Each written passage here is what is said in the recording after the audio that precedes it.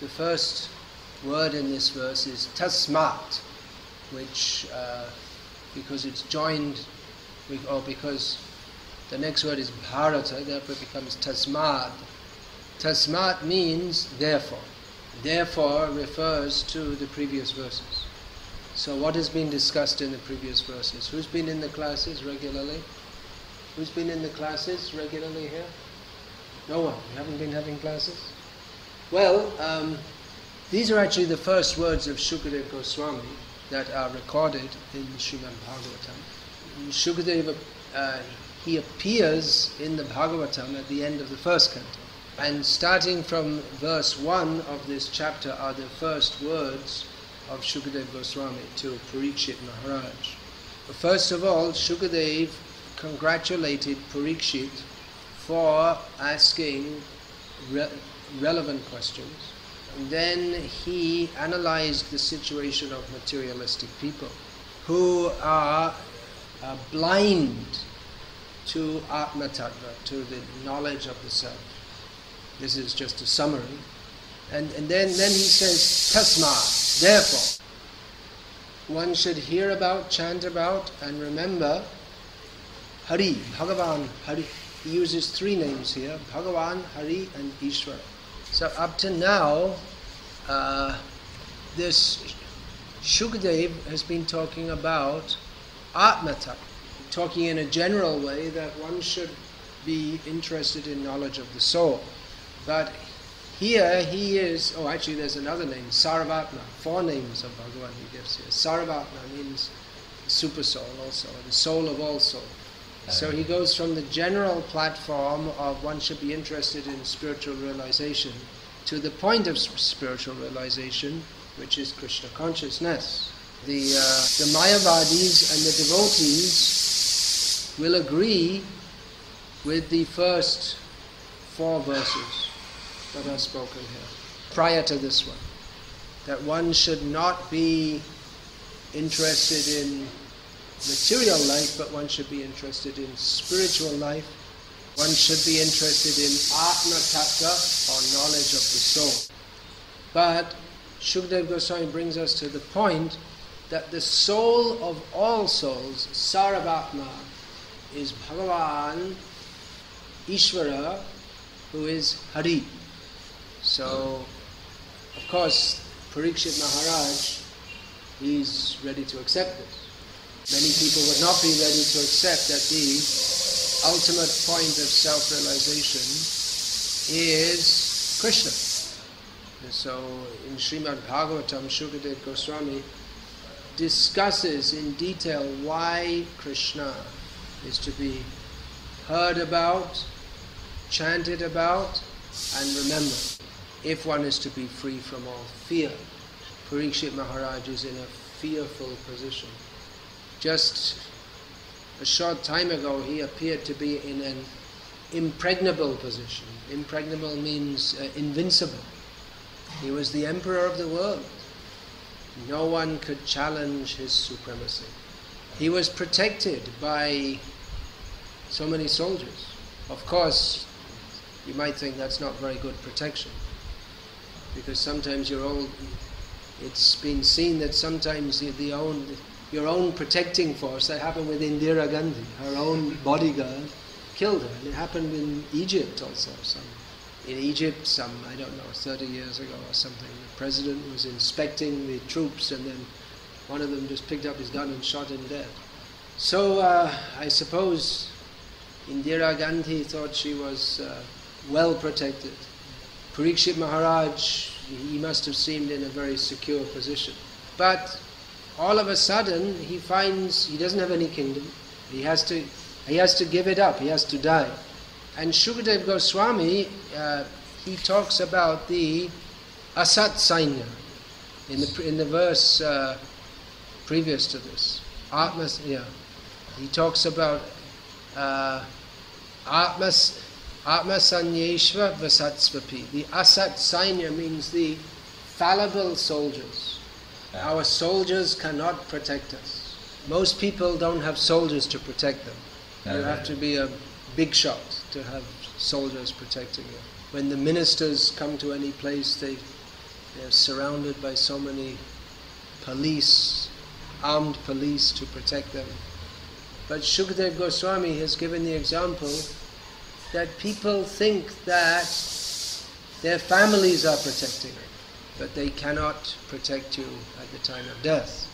Srila Prabhupada several times gave, actually nothing can protect you. That one man, he was very rich, and he was dying, and he called the doctor and he said, give me a few years of my life, give me 4 years more, I have so many plans I have to finish, and I'll give you half of my estate. He was worth crores of rupees. The doctor replied that I cannot give you a moment more than is destined for you. So this Shukadeva Goswami has said that the soldiers or the family members, or by implication doctors or anyone else, they cannot protect the Atma, the soul.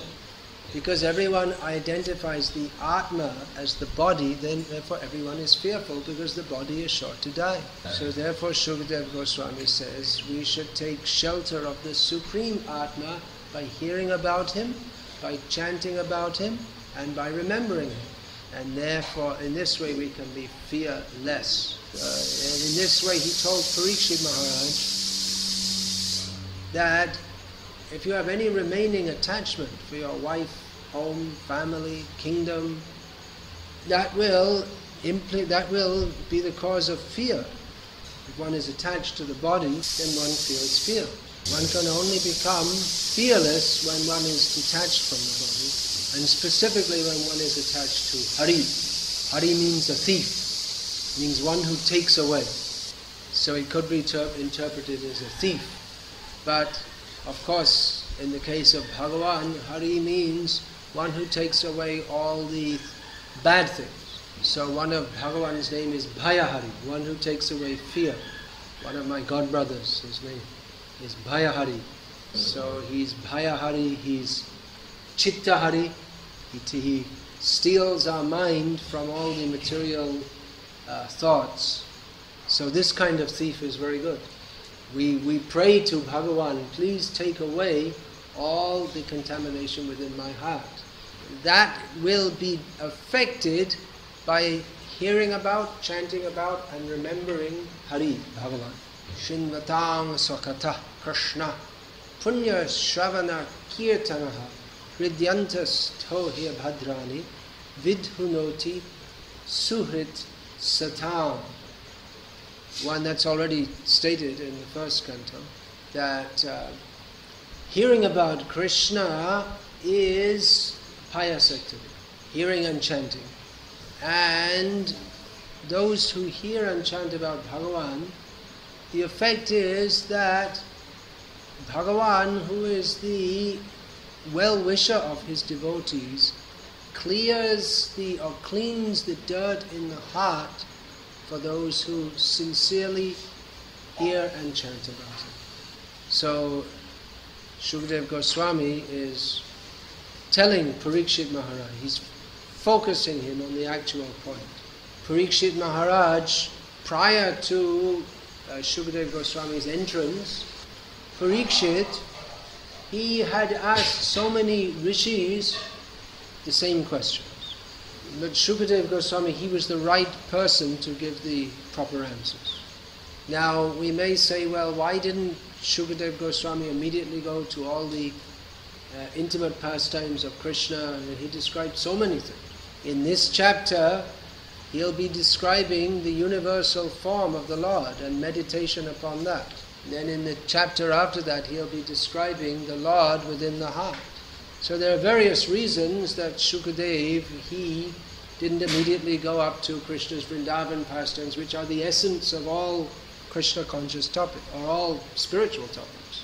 One reason is that there were many people present who are not as qualified as Parikshit Maharaj to hear all this topic. They all respected Shukadeva Goswami, but they were coming with a different outlook. Various persons, mostly on the platform of jnana. They're interested in spiritual knowledge, but without understanding that Vasudeva Param Jnanam, Vasudeva, Krishna, is himself the supreme knowledge and he is the object of knowledge. So, Naishkarmyam apyachuta bhavavarjitam na shobhate jnanam alang niranjanam kutapana shashvata bhadramishvare kuvatarapta. Anyway, later on in this, that's already gone in the first canto, that even if one is situated on the platform of knowledge beyond fruitive work, if there's no feeling for Krishna, it's not very nice. So, even though everyone respected Shukadev, they might find it difficult to accept everything he was saying unless it was presented to them point by point.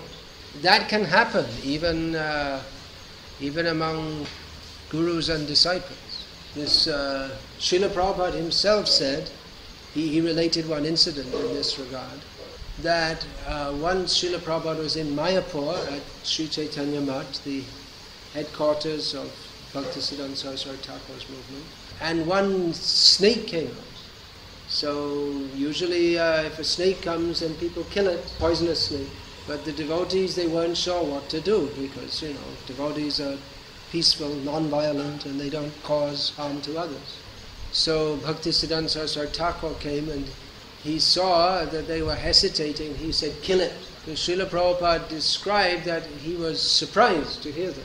He thought, well, how can a sadhu tell to kill some creature? So Srila Prabhupada said that he had some doubt.